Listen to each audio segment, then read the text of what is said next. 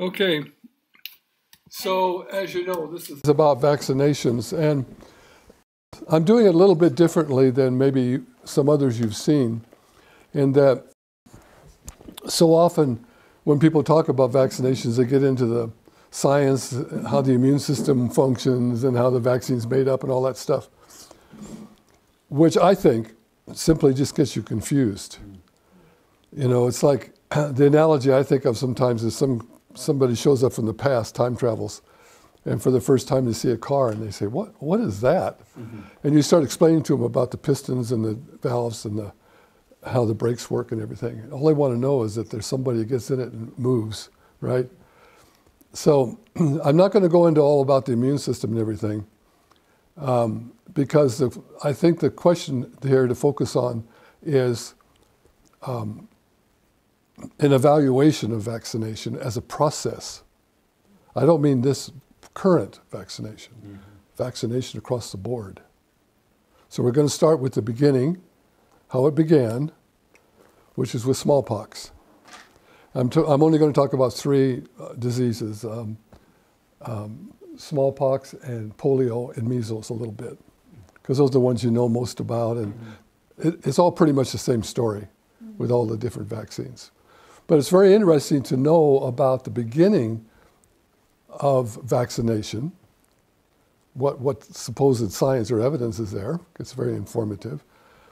But it's also upsetting to hear something like this, because first of all, the disease is very frightening. You can see why people were really,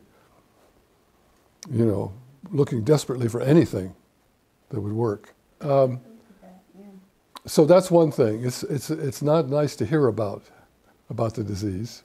We're not going to focus a lot on that, but still, I'll show you some pictures. The other thing is, it's upsetting. You can even become angry when you find out some of the dishonesty that was done in bringing this out and promoting it. And then the third thing is that some people very much believe in it, and they don't want it challenged. They don't want anybody to say, oh, no, you're making it up. It's, you're not telling the truth, and so on. So those are all things that can come up for you.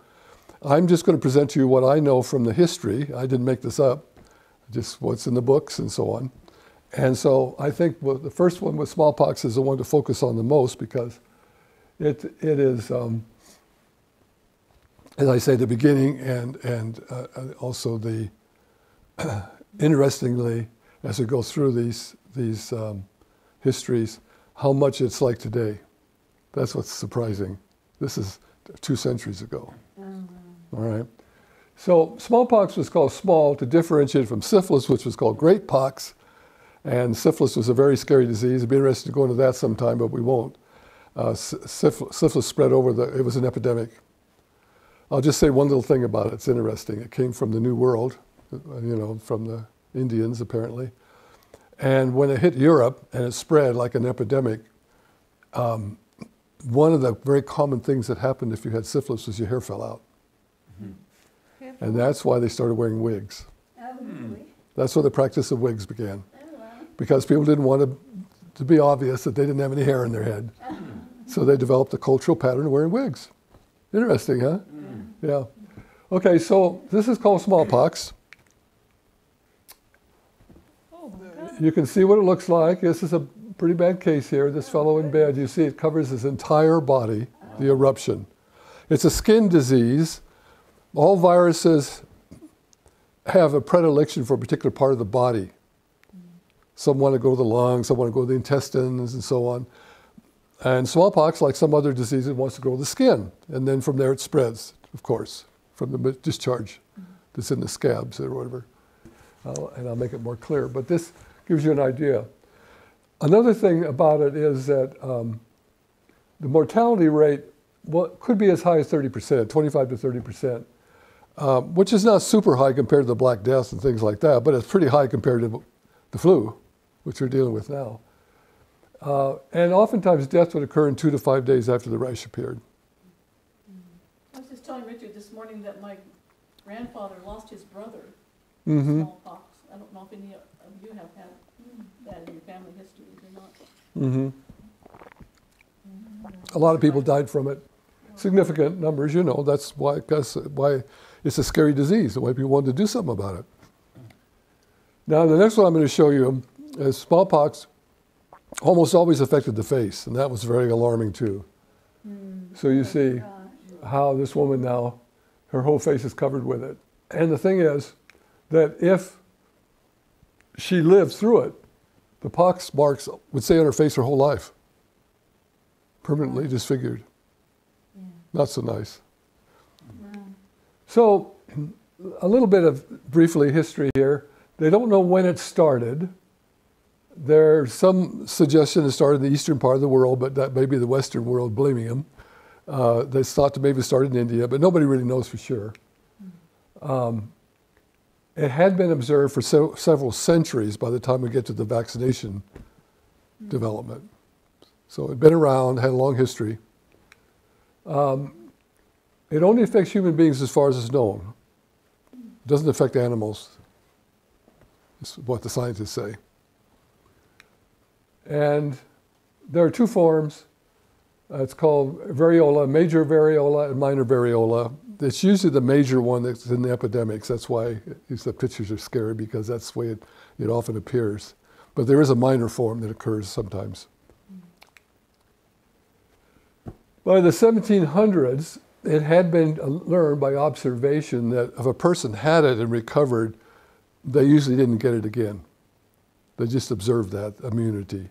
They didn't call it that, but they observed that that's the way it was. So it was thought, the wisest thing they thought to do was to let it run its course, just try to take care of the person as best you could and help them recover, which made sense, you know, because you figure, well, after that they won't get it again. Was it highly contagious? It was contagious, yes, through the material from the skin. Not so much from the breath and other things, but more the discharges from the skin, the matter material. There was pus underneath the scabs. So then a new idea emerged. Why not get it on purpose and be done with it? Right? If you're going to have to get it. So the next step was called variolation. Have any ever heard of that? No. This was before vaccination. This is the first step. I think it came from China, but I'm not certain about that. But variolation was where a person would take some of the matter from underneath the poxes that appeared, and a person with the smallpox, and then make a little cut and put it in the person's arm, rub it in. And that became a rather common practice. The idea being, well, we'll try to make it safe as possible. So did they get smallpox from that? Well, we'll see here. Oh. It was done primarily in the upper and middle classes that could afford to do this.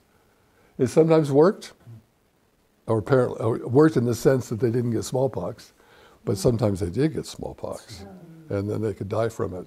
So it was real tricky, okay? Now, when I say sometimes it worked, I'm using that phrase, which may not be accurate. It could just simply be they weren't susceptible. Okay, that's something to point out. Even the Black Death that devastated Europe, 50% of the people were not affected by it. So it depends on susceptibility, which could be another topic in itself. All right. Now, another thing I want to emphasize is I think to me, it's a very, very important point. I'd love for you to understand and agree with me. Everything we do, all our actions, including a cultural action like this, has a base foundational idea. There's always some idea at the bottom, right? You understand? Now, if I ask you, what is the idea here for them doing this? Well, you could say, oh, because it's a way of, getting it in a mild form, it's a way of getting immune, blah, blah, blah. But what I want to point out to you, the assumption that at the bottom is that they have no choice but to get it. The idea is, I cannot escape it. I'm a victim. I'm going to get it. So I'm going to find some way to do it as mildly as possible. You understand? That's what underlies vaccination protocols today. You see? So variolation also tended to be followed by health problems. Many people had chronic, persistent health problems, not surprisingly, even if they didn't die from it. Parents often did this with their children. This is really kind of shocking here. They often did it with their children. They'd harvest the material from what they considered to be a healthy, they pick out a healthy person with smallpox, whatever that was, and get the material from them and transfer it to their child. Before the child was inoculated, it was for several weeks prepared by repeated bleeding, where the doctor would take blood from their body in pints, and then purging, which is where you use drugs to cause diarrhea, and then depriving them of food until they were almost a skeleton. This was standard practice. So you bring the child into this state, and then you give them the smallpox. Now, I have no idea why they came up with this, but they must have thought it somehow was a favorable thing to do. But can you imagine doing that to your child? It's unbelievable, isn't it, that what we are willing to take on out of fear? I wonder how many kids died. Probably quite a few. Now we come to vaccination. That was the next step after variolation. Historically, the first person was Benjamin Jesty in England, who was a dairy farmer. And you see the dates here, 1736 to 1816 was when he lived. He was the one that first suggests, because he's a dairy farmer, that the women that milked the cows, the dairy maids so-called, he didn't think they got the smallpox because they got protected by being exposed to cowpox, which is a similar virus, not the same, but looks kind of like it, you know, an eruption on the cow. So that was his idea. So he started doing a thing where he would take the matter from the cowpox from the cow and rub it into scratches on the arm of his wife and 2 children with a darning needle. Well, 20 years later, Edward Jenner, who was a doctor, they refer to him in today's writings as doctor. At that time, there weren't really doctors like we think of doctors. They were usually a barber and a podiatrist, or a barber and something. That's usually what doctors were, as barbers now. We think barbers cut hair, but at that time they did all sorts of things like bleeding and surgeries and so on. So he suggested the same idea in 1796, you see, so that was later. He thought that the same thing, that if the dairy maids got the cowpox, it was a mild disease and they were protected. That was his idea. Maybe he got it from Jester. I didn't see any confirmation of that, but I wouldn't be surprised that he picked it up. So he experimented. Again, this is another thing hard to believe. He experimented on young children. So on the 14th of May, 1796, he vaccinated James Phipps. Little boy is 8 years old, was the son of his gardener. The gardener had no choice about it. He was to keep his job. And he took the matter from the hand of a dairy maid that had cowpox, and he scratched the arm, I guess it was probably, and got it into the boy to supposedly inoculate him. After 6 weeks, if you can believe it, he injected both arms, the boy with smallpox. Can you imagine? Right, Adrian, you have some guy working for you, and you take his son and you do this thing and then say, okay, now we're going to test him, and I give him smallpox. Unbelievable, isn't it? Well, the boy lived. He had a rough few days. Jenner's notes described 9 days of fever and aches, much milder than smallpox, but no picnic. But the boy didn't die. Several months later, he was again injected with smallpox pus, and according to Jenner, he was artificially exposed to the disease a second time and no effect was produced. Believe it or not, on the strength of this one experiment and its questionable interpretation, Jenner based his claim that one vaccination would, quote, forever secure a person from smallpox. One experiment. Amazing, isn't it? Convinced of the virtue of the vaccination that he did, he inoculated his 18-month-old son, Robert, with smallpox, or swinepox rather, which is a similar disease, similar virus apparently, in 1791, and again in April 1798, then with cowpox. So he did it to his own son too. Robert, his son, died of tuberculosis at the age of 21. James Phipps died of tuberculosis at the age of 20. Now, a lot of people would see this and say it had nothing to do with the vaccination, right? They deny it. But did the vaccination lower their resistance? Did it make them more susceptible? You see, that's a good question, isn't it? I'm not saying it did. We can't be certain about it. But it is something to consider. And interestingly enough, if you read about Jenner's work, in almost any book where it talks about Jenner testing it and so on, they almost never mention that his son died when he was 21 and his other 20, nothing. Anyway, just throwing the question out for consideration.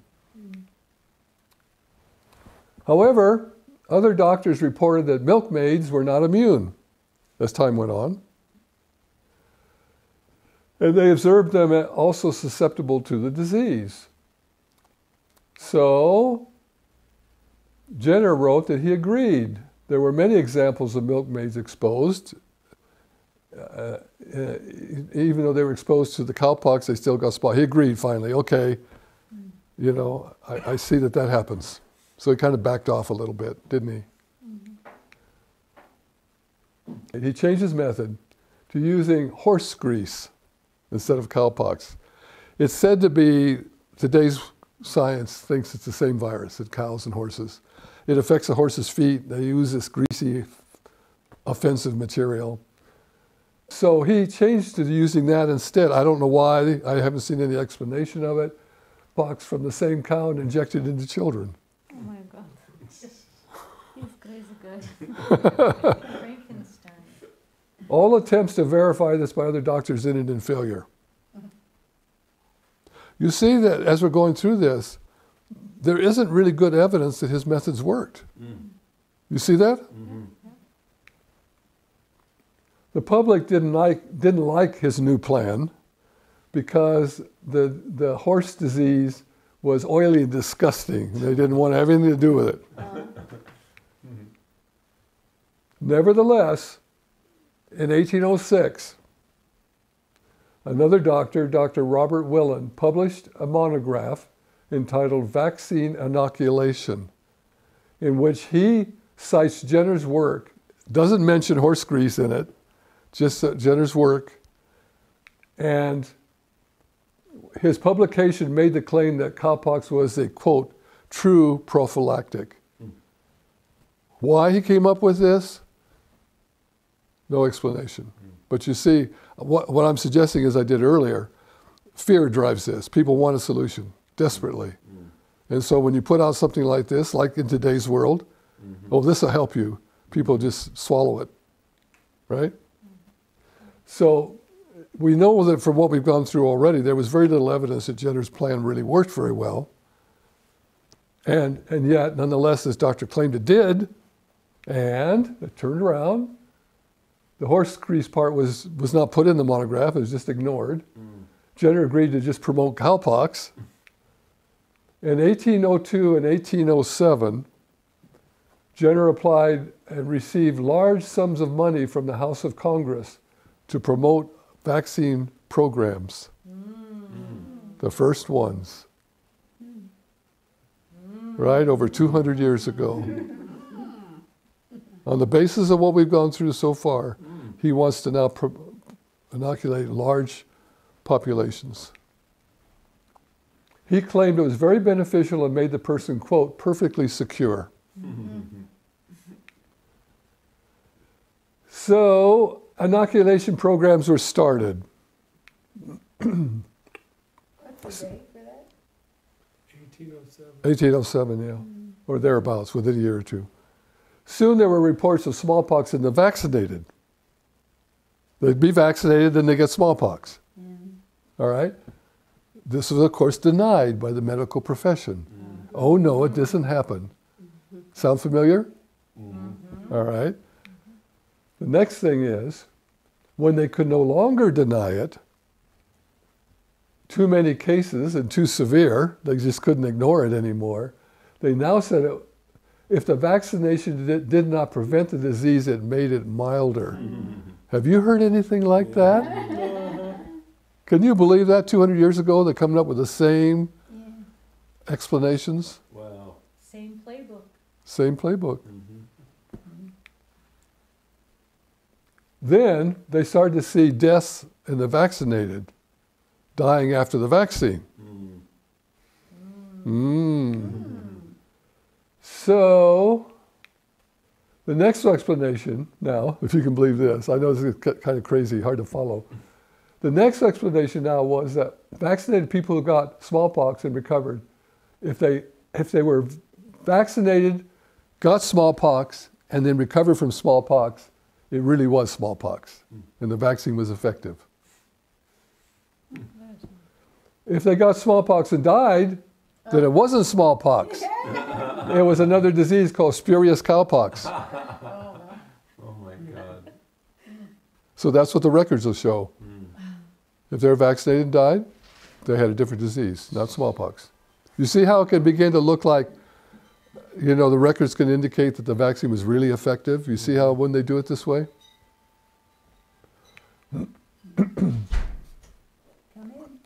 When Jenner died in 1823, 3 kinds of vaccination were in use. Cowpox, which is the pure lymph from a calf affected by it. Horse grease, the true, quote, the true and genuine life-preserving fluid. Oh, I want a little horse grease. And horse grease, cowpox, Jenner's later formula. Those 3 were being used. Okay? All resulted in suffering and death. When the vaccine programs were not effective, then revaccination was promoted to receive repeated injections instead of one. Sound familiar? When the doctors finally admitted that one didn't work, let's repeat them. I saw today a headline, some medical authority saying we're going to have to get a vaccine every year. Wow. Twice a year. Hospital records were doctored in this way. It's a funny word, doctored. So here, this is important to understand. This is how they made record of the illnesses in people that were vaccinated. If they were vaccinated and died of smallpox, they were registered as unvaccinated in the records. Wow. They were vaccinated, they got smallpox and they died, the records indicate they were unvaccinated. Oh, in fact, it's light, huh? Yes, absolutely false.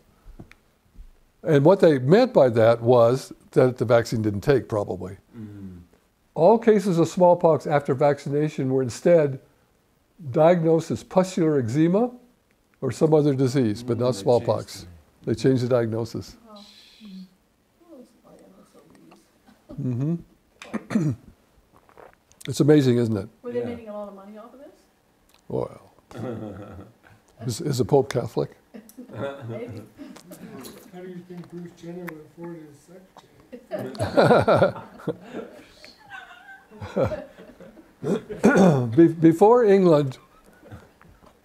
Before England passed a mandatory vaccination law in 1853, the highest death rate from smallpox in any 2-year period up to that time was only 2,000 cases in 2 years. Do you understand? History until that time, every 2 years there were 2,000 cases of death. Between 1870 and 1872, after more than 15 years of mandatory shots, nearly 45,000 people died from the disease in 2 years. So we went from 2,000 to 45,000 after mandatory vaccination. Do you think this might be relevant to consider? Yeah. Same results in Germany, Japan, and many other countries. We'll get into Germany in a bit here. One of the worst smallpox epidemics of all time took place in England between 1870 and 1872, nearly 2 decades after compulsory vaccination was introduced. So they're being vaccinated every year. After this evidence that smallpox vaccination didn't work, the people of Leicester in the English Midlands refused to have the vaccine anymore. They revolted. When the next smallpox epidemic struck in the early 1890s, the people of Leicester relied upon good sanitation and a system of quarantine. They had one death during that epidemic in Leicester, one death, whereas all the other towns had many, many, many deaths of smallpox. Good comparison, huh? Okay, here's a little table showing the relationship between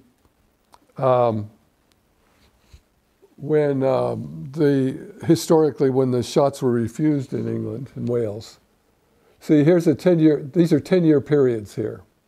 And over here is the percent of babies vaccinated in the population, and these are the smallpox deaths per million. Now, you'll see in 1881, at the top, almost 97% of the babies were vaccinated, and there were over 3,700 smallpox deaths. 10 years later, it was 82% of the babies were vaccinated, and it dropped to 933. Another 10 years, went down to 68% of the babies vaccinated, it dropped to 437 deaths. You see the relationship? The next year, 10 year was about the same, around 68 again, and it dropped a little bit from 437 to 395, but not a whole lot of difference. The next one, 1921,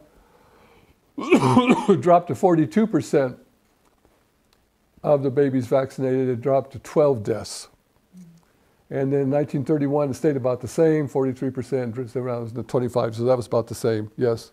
Well, of course, the objection could be made, the correlation isn't causality. That, of course. That they vaccinated less because it was already going down. Yes, that's right.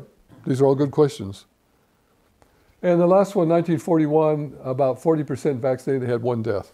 It's just interesting to see the chart, to see the suggestion that maybe less vaccination, because this is what a lot of countries reported, that once they stopped vaccinating, the smallpox incidence went down historically. I'm just giving you certain parts of it. There's a lot of literature out there about this, a lot of detail.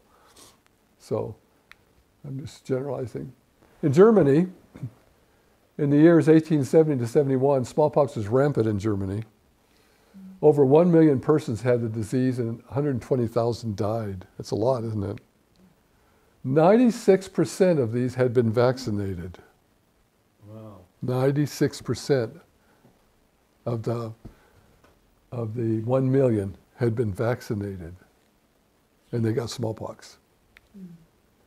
Bismarck, who was the Chancellor of Germany, addressing the governments of various German states, quote, said, "The hopes placed in the efficacy of the cowpox virus as preventive of smallpox have proved entirely deceptive." Interesting, huh?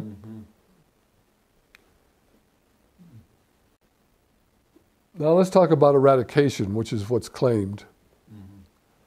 By 1972, the report was there was no smallpox in South America now. By 1974, it was only in India, the only place in the world. The last case of normal transmission was supposed to be in Bangladesh, 1975. And then the Global Commission for the Eradication of Smallpox in 1979 said it had been eradicated, quote, "one of the greatest triumphs of scientific knowledge and public health practice in history." Well, of course, people will argue that it did eradicate it, right? But just keep in mind all of this information.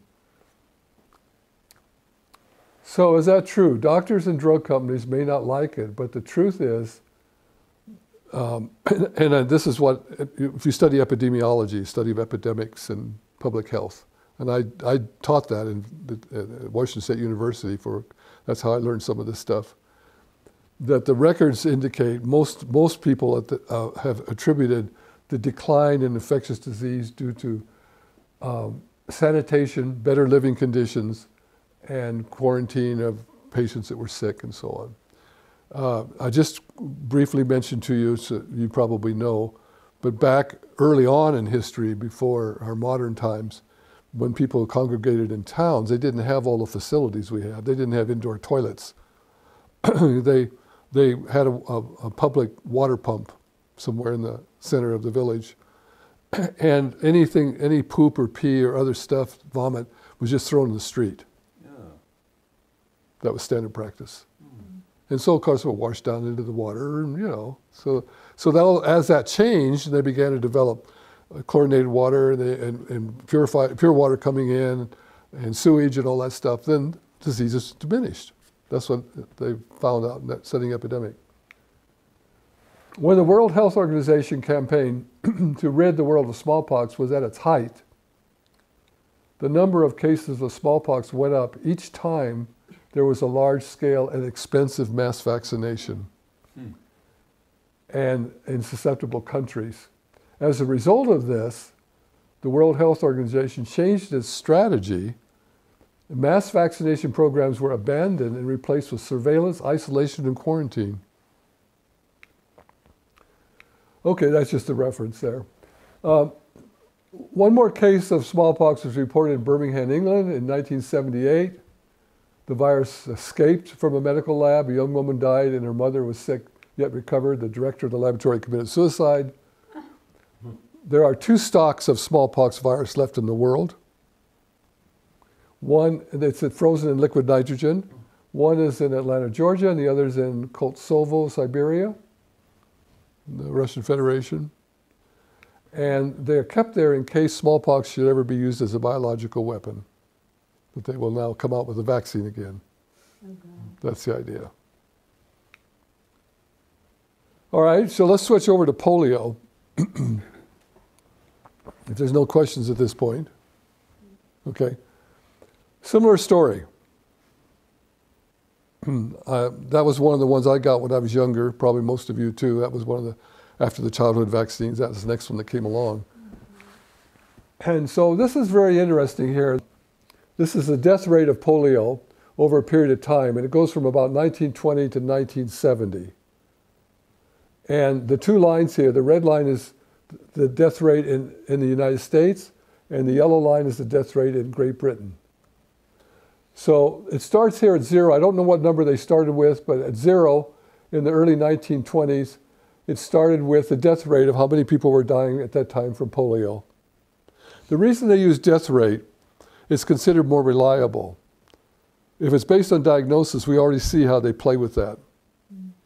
Death was not so easily, it could be altered. It certainly has been done, but it's just usually more obvious. They're paralyzed, they had the symptoms, and they die. So it's usually more obvious. So that's why they use death rates as a way to evaluate these things in epidemiology. So you can see, starting with early 1920s, here by 1930, 1940, 1950, 1960, you can see a steady decline in the death rate both in the US and Great Britain, right? You see that? You understand that? Yeah. And this, I'm saying to you, was because of sanitation and other practices like that. Okay, so then polio vaccines were introduced. Now, if you probably have heard, people will say polio is one of the most amazing thing that medicine developed. It just like totally stopped epidemics, blah, blah, blah. You've heard all that kind of language? Yeah. Okay, look here. Here's the first one that was given. No noticeable effect. Already going down. That's a Salk vaccine, 1950s, middle 50s. Salk vaccine was the first one, the dead, so-called dead virus. And here's the Sabin live virus. No noticeable effect from using it in the incidence of deaths from polio. Isn't that interesting? Instead of what you'd expect from what you're told is it's introduced and it drops. You don't see anything like that. Well, it does drop, but it has already been. But it's already dropped. There's no change in the... So, doctors and scientists on the staff of the National Institute of Health during the 1950s, that's when the first one was introduced, were well aware that the Salk vaccines were ineffective and deadly. Oh dear. Some frankly stated that it was, quote, worthless as a preventive and dangerous to take. They refused to vaccinate their own children. Salk was quoted himself as saying, when you vaccinate children with a polio vaccine, you don't sleep well for 2 or 3 weeks. Wow. Scary. He knew. When they gave me the shot, I fainted. Yes. And then I think it was Judy Mikovich who talked about the cancer-causing monkey virus. That was in the Sabin, simian virus 40. Just to briefly explain, that was a live virus. It was cultured in monkey cells. That's how they grew the virus, to alter it. They altered the virus, supposedly won't cause a disease, just make you immune. They didn't know there was a monkey virus in there as well. And they vaccinated millions of people with it. And the thing that's significant about it is that it had already been shown that simian virus 40 could cause cancer in animals. But if you go in and you study the history of cancer treatment, almost nobody ever refers back to that as being a factor. And yet millions of people are vaccinated with a virus that causes cancer in animals. Isn't that interesting? So you know the trick is you just ignore what you don't want to, you don't like. Simple, huh? All right, so nonetheless, the National Foundation for Infantile Paralysis and pharmaceutical companies with a large investment in the vaccine, like Park Davis, coerced the United States Public Health Service into signing a false proclamation claiming the vaccine was safe and 100% effective. Wow. Yeah. Okay, this one's a little bit more complicated, but it's very important. So bear with me here. What this shows here is how polio was diagnosed before and after the vaccine was introduced. Okay? So over here, on this side, is before the vaccine was introduced, and over here was after the vaccine was introduced. Okay? You follow me? Okay, so this was the number, the green one here, is diagnosed cases of polio. The little yellow guy down here is what they call aseptic meningitis. Meningitis is inflammation of the lining of the spinal cord, which is what polio causes. It's the same thing. Polio causes inflammation of the spinal cord. That's why there's paralysis. So the only difference is the words you used. When they say aseptic, that meant there was no virus that caused it. All right? So they had 2 diagnostic categories, you understand? The doctor could, when you had the symptoms, the doctor could say, well, you had polio or you had aseptic meningitis. And this was the incidence here before the vaccine. You see how much polio was diagnosed here, right? This is after the vaccine was introduced. The incidence had dropped of so-called polio to 50, and aseptic meningitis jumped up to 256. So the same kind of total number of cases, except if you add those together here, probably there's more of these.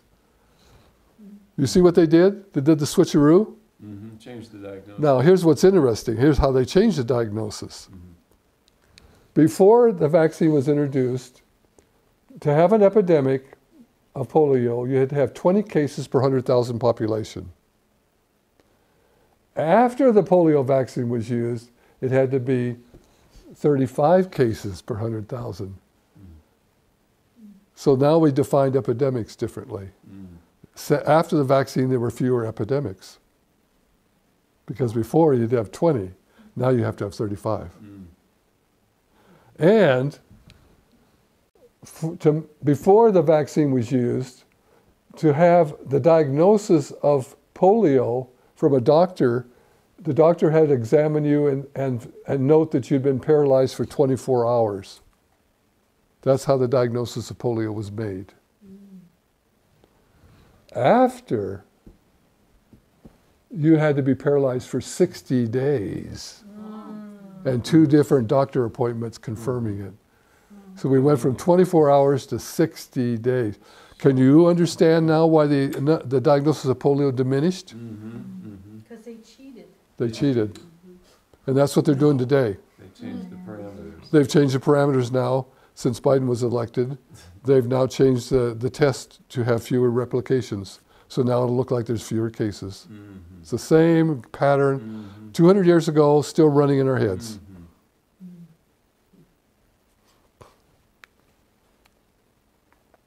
In Europe, when the Salk vaccine became available, many European countries questioned its effectiveness and refused to systematically inoculate their citizens.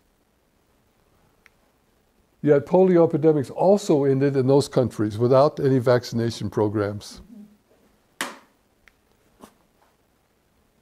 After the mass inoculations, going back to the US, Vermont reported 15 cases during the 1-year period before the mass inoculations were started, 15 cases of polio, and compared to 55 cases a year after the inoculations were begun.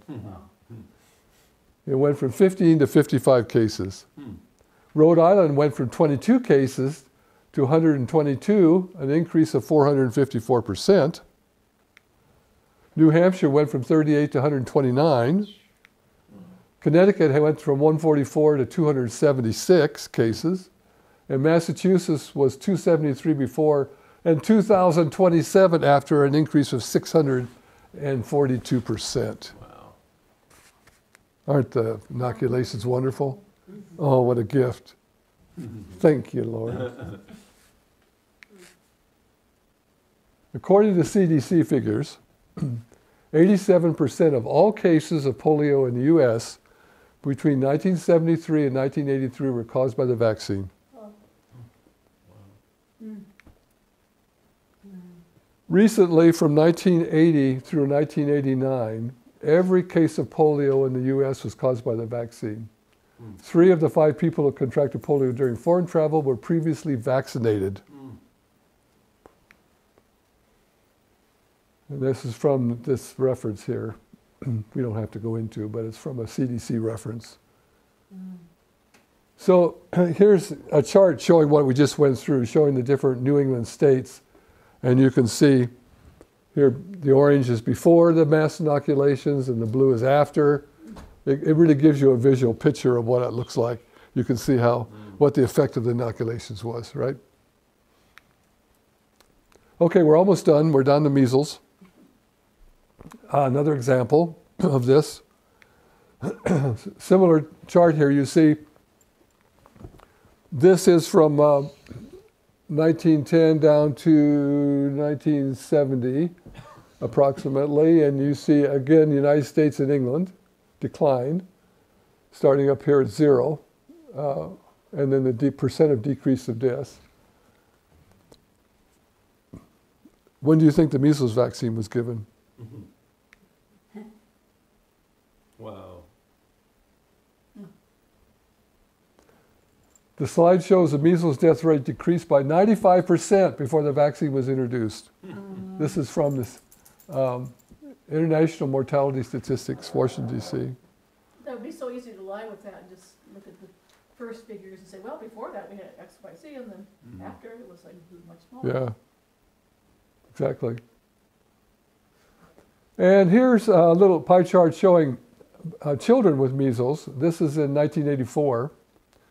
This pie chart represents all of the cases of measles that year. And it shows here that this orange part of the pie is the vaccinated children, 58% of them. And the blue part are the ones that weren't vaccinated, 42%. So we can't say for sure the vaccines really made a difference, but it's obvious that over half of them were vaccinated that had measles during that year. According to a study conducted by the World Health Organization, chances are about 14 times greater that measles will be contracted by those vaccinated against the disease than by those who are left alone. Isn't that interesting? Mm-hmm. Dr. Atkinson of the CDC said, quote, measles transmission has been clearly documented among vaccinated persons. In some large outbreaks, over 95% of cases have a history of vaccination. More recent outbreaks continue to occur throughout the country, sometimes among 100% vaccinated populations. Now, one little short thing here to finish up. I'm going to talk about the vaccinosis. Many of you don't know what that means. It was a term that was coined in homeopathic medicine because homeopathy started 200 years ago, so it was during this period that there were practitioners. And it was discovered by, I'm sure by more than one person, but the one I'm going to mention was one that brought out information about it in England, where it was recognized of the persistent and chronic diseases that came on after being vaccinated. So in other words, we're not now talking about being vaccinated and then getting measles or getting polio. We're talking about being vaccinated and having a health problem thereafter. You see the difference? Mm-hmm. And the term he used was vaccinosis. So this was a fellow here, J. Compton Burnett, 1984. 1884. Excuse me, 1884. Time traveler. I'm back. Surprisingly, the effects could last very long. So here's an example case from him. There's a lot of cases, but I'll just give you a couple of. One of his cases was a 50-year-old woman who had suffered for 20 years with eye pain. The severe pain confined her to her bed for days and as long as 6 weeks at a time. She was confined to a dark room, her head bound with bandage and crying from the pain for 6 weeks. For 20 years. Wow. And the attacks were always preceded by flu-like symptoms. She spent a half of every year in bed. Can you believe that? She had been vaccinated for smallpox several times. And so Dr. Jenner recognized that was the problem. He used a homeopathic remedy that's used to antidote vaccines called thuya. It's made from a plant, Thuya occidentalis. Dr. Burnett, you said Dr. Jenner. Oh, excuse me. Dr. Burnett. Dr. Burnett recognized that this particular medicine would resolve the problem resulting from smallpox. He'd figured that out. And he used that homeopathic remedy, treated her with that, and after 20 years, she was cured in 6 weeks. What's the name of that homeopathic? Thuya, Thuya. or it's often spelled Thuja, really, is proper spelling, Thuja. Occidentalis, it's arborvitae plant. There's some of them in people's yards around here. Yeah, it's not an unusual plant at all. I wonder if that would help the people getting things done now. Maybe, there's other ones that have been discovered since then that are important. There's a number of them. There's probably, I would guess there's 20 or 30 different homeopathic remedies now that are known, because there's no more vaccines, and there's different, you see, but this is really an important one. This is a biggie still today, so it could be. She remained free of any symptoms for the next year. Impressive, huh? Mm-hmm. She'd been ill for 20 years, and Dr. Burnett realized the importance of the remedy thuya for treating vaccinosis. One more case. This is a young woman, 19 years old, had suffered severe headaches for 9 years. The pain felt like the back of her head was being squeezed in a vice with throbbing as like it was going to burst open. These attacks occurred once or twice every week for 9 years. Could I pay any of you enough to go through this for 9 years? How about $1 million a month? Would you do it? No. No. Terrible, isn't it? Some of the other symptoms she had was habitual constipation, poor appetite, tendency towards styes in her eyes, little abscesses in her eyelids, eruption of boils, cold feet, easily made motion sickness, tendency to faint, skin sensitive to wind and becomes rough, and her lips would crack. These are all symptoms that she had besides the headache. She'd been vaccinated for smallpox several times, at 3 months of age, at 7 years of age, and she got actually smallpox when she was 10. And she was vaccinated again at 14 years of age. What the hell? My work this time. She was treated with homeopathy, with thuya again, after over several months, and was cured. She remained free of illness and symptoms during 2 years. He followed up with her. It's impressive, isn't it, to have a headache for 9 years and then be cured and for 2 years be free of it. That's what makes homeopathy so amazing as a system. When you start seeing these results, oh my God, how could that happen, you know? Something that bad, that persistent, and then resolved with one medicine. Okay. That's it. Any questions? Any new stuff on the new one that you have? No, I didn't do anything on the new one. It's going to be the same story. Wow. Externally, but in terms of the symptoms and everything, it's such a different vaccine. Oh yeah, yeah. It could be different symptoms entirely. It's not really a vaccine. It's something different. The point is, I would say to you, I'll just give you my perspective. Going back to the beginning here, the foundation of all of this is fear that you are a victim and you cannot escape it. It's a concept that exists in human consciousness that we all share. There's one consciousness that we share. We make up our own little individual packages, but it's floating around out there. Fear that there are diseases that we can't escape from, that we're going to get them.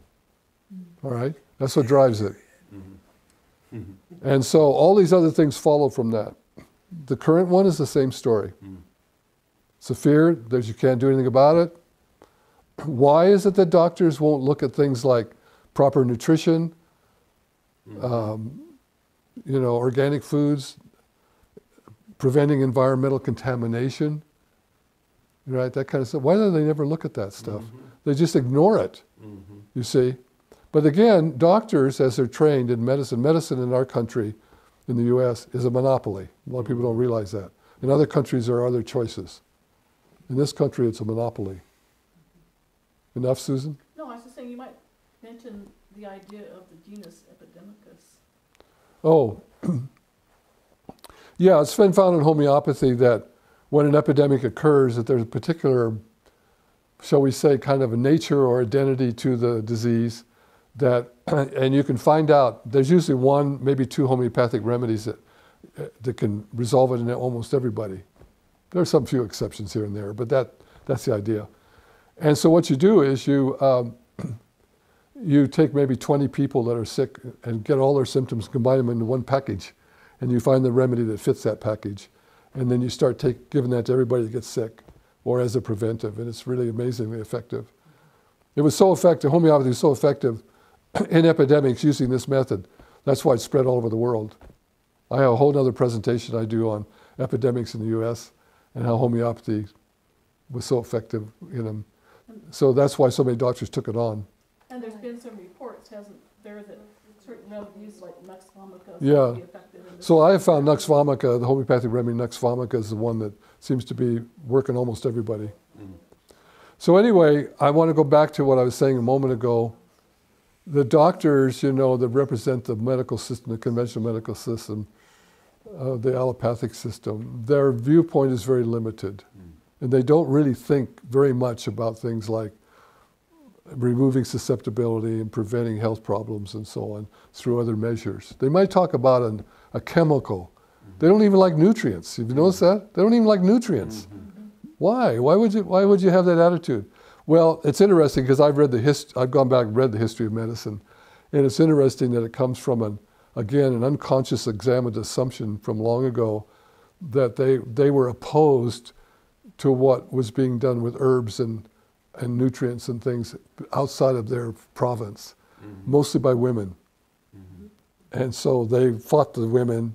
Some of them got burned, as you know, and because they were, and so allopathic medicine has ever since then been opposed to use of herbs and pretty much opposed to use of nutrition. There are exceptions, we know. There are some doctors that are exceptions. But that's the general attitude, right? You follow me? They just don't want to look at it. Well, there are also things you can't patent. Yeah, and you can't patent it either. But you know, for example, environmental contamination now is so severe. The babies now are being born have been measured as having over 300 chemicals in their body, some of which are carcinogens. This is average. Why don't doctors pay attention to that? Nobody cares about it. I've never found any doctor that cares about it.